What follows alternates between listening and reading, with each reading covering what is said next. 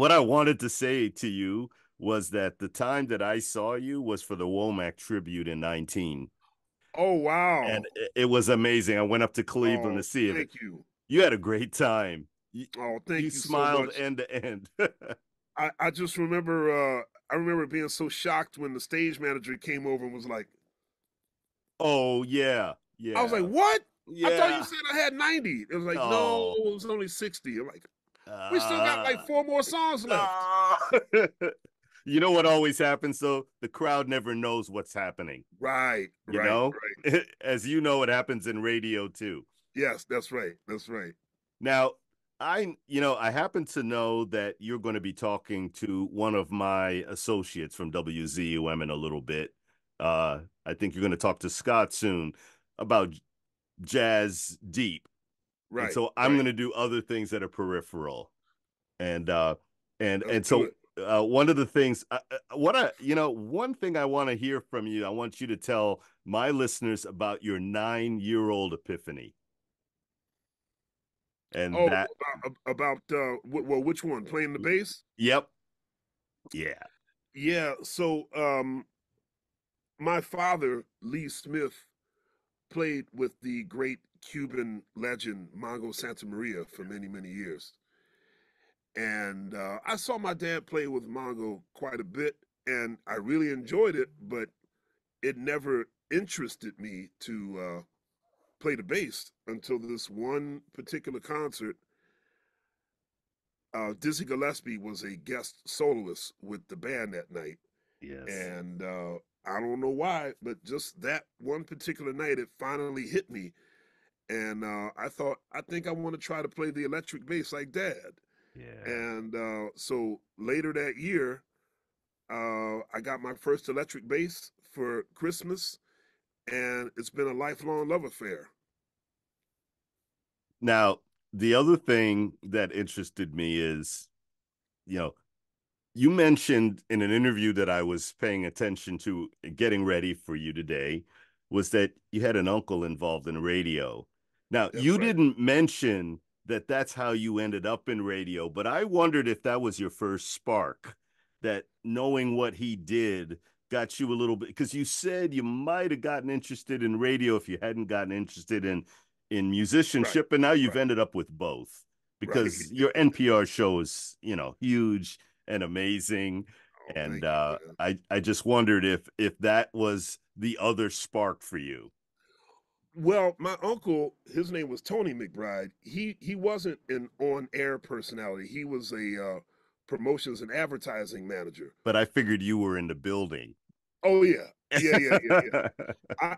I found it quite fascinating because growing up listening to my mom and my uncle and certain family members drop all these names about these famous DJs, it never occurred to me like these people were like really important. Yes, yes, yeah, yeah, And then, yeah. of course, the older I got and I started putting two and two together, I thought, man,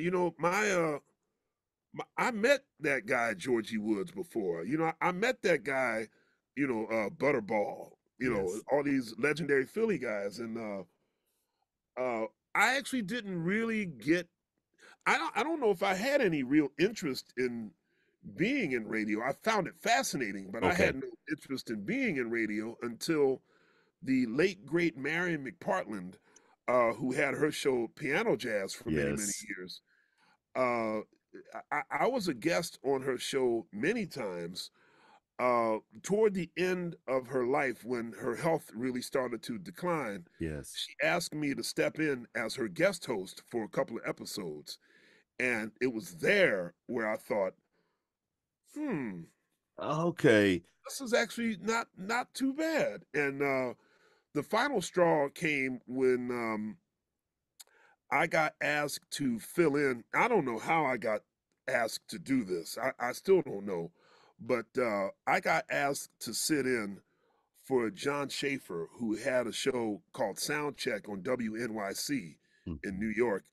And it was a music show, but it was all encompassing. You had to do news leads, you had to do the whole nine. You had to read the weather and all of that stuff. And so he went on vacation, and I got asked to sub for him as host.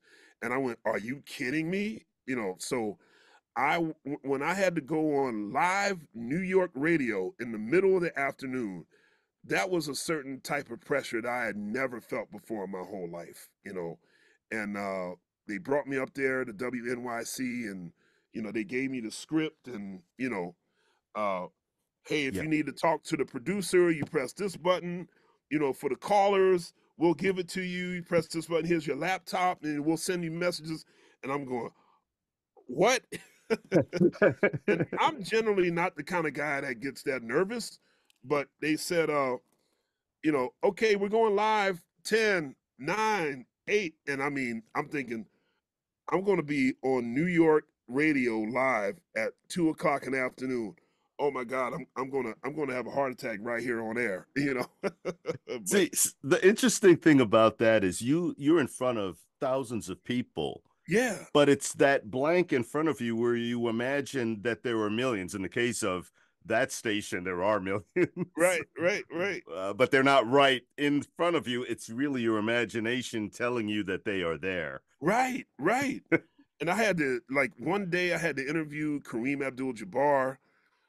Another day I had to interview the great actress Essie Pathan Murkerson. Mm-hmm. And so, Oh, I love her. then I had to read these news leads about Putin and stuff. I mean, so like it was just like I Wow. was like, Yeah.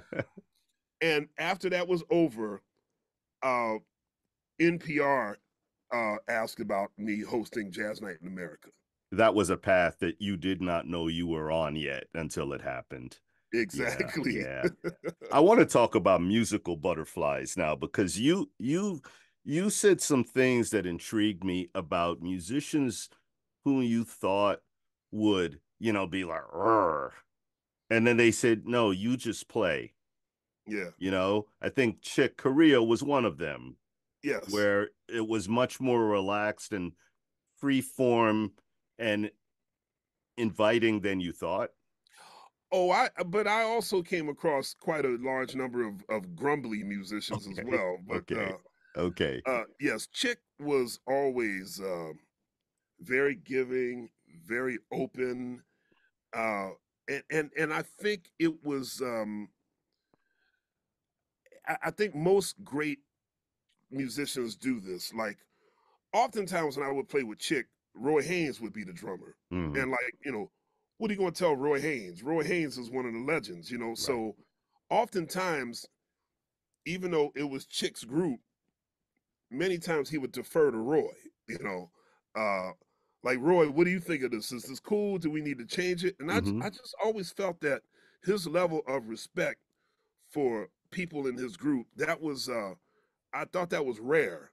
But then there were other times where I remember when Chick put together like a young band, he put together a group called Vigil, Hmm. and he hadn't quite settled on the bass player yet. And so he said, "Look, if you wouldn't mind, can you come out on the road with me for a couple of weeks until I get a permanent bass player set up in this band?" I said, anything for you, Chick. And now I'm watching him interact with these younger musicians. He was a little more hands on with them, Okay. you know, Okay. and not in a mean way at all, but he was very, like, I need you to do this like this. And it was just kind of interesting to watch, how he interacted with different types of, musicians. I was like, oh, okay, I see. you Now know. that you are where you are, what are you like? I now am traveling with my first millennial/Gen Z band. I have now officially become Uncle Christian. The first band I've ever had where like I can't go and have like a grown up conversation with somebody in the band after the gig is over. I now have to be I now have to be Uncle Christian. And I gotta admit, man, I love it. I love it a lot. Um, I've never been a taskmaster. I've always found that, particularly with playing jazz, um, the more you can let people make their contribution, the better the music is. So I definitely have I have a concept and a sound in mind for my band, but Yes. if I like people to make their contribution because I want them to feel like they're not just following orders. But if they play something I don't think fits, I'll let them know, you know. But I like to give them room to make contributions, you know. Tell me about the Philly experience because we all look in and see everything happens in your place from end to end, and you have experienced it all and influenced it all and involved everybody. Well, Describe it. I appreciate that. You said the Philadelphia experience. I mean, you know, I feel very fortunate coming from what is known as the city of brotherly love. Not sure that's really the truth, but I can say that because I'm from there. But Philadelphia, of course, is a city with such a deep legacy and deep tradition. You never really had to go very far to find great music. You know, to find all of this great culture in that town. It could be music from across the board. There were great rock bands, great funk bands, great jazz musicians, one of the most celebrated symphony orchestras in the world. So it was a great place to grow up, and it's also one of the last cities that has dedicated itself to music education, which is why Philly every generation keeps, you know, there's a new crop of really great musicians that keep showing up. And I was fortunate to go to high school with Questlove and Black Thought from the Roots, the late great Joey DeFrancesco, Kurt Rosenwinkel, Boys to Men. We all went to the same school at the same time. So not only did we grow up in a great city, but we grew up in a great city during a great time period. So uh, I'm just really fortunate that that's the case. You've Philly's a yeah, wonderful place. you've mentioned education a few times in this discussion, and I know you give a lot of credit to your wife for Jazz House Kids, but you're in it too, and you Well, thank wanted you. to be there. What Yeah, I mean, inspired you to care about this future generation, or is it self-evident? I feel that my path would have been a lot different had musicians like, now I'm not even talking about the local Philly legends, but like people who passed through Philly, like Wynton Marsalis and the late great Max Roach, Dr. Billy Taylor, Grover Washington Jr., Kenny Barron. What I know now about being on the road, um, they didn't have to take time from their busy day to come and talk to us. You know, oftentimes they wouldn't even play; they would just come and hang out. And I mean, like, imagine sitting in a room with Max Roach for an hour, and he's telling us stories about Charlie Parker. Like, are you kidding? You Mm-hmm. know, Mm-hmm. and so like that had a direct effect on all of us. Like those great legends would take the time to give to us. So I made a pact to myself way back then. If I'm ever in that same position, it's a no-brainer. You got to give it back. Let's talk about well, we're not going to go through the list of all of the projects, all of the groups that you've been in or have formed or whatever. But what my question is, what are you bringing to Pittsburgh? Because I don't know yet and I haven't dug deeply, but I want a little No, it's secret. okay. All It's right. okay. Nobody knows yet. Oh, Uh, it's that new all millennial band I was telling you about. okay.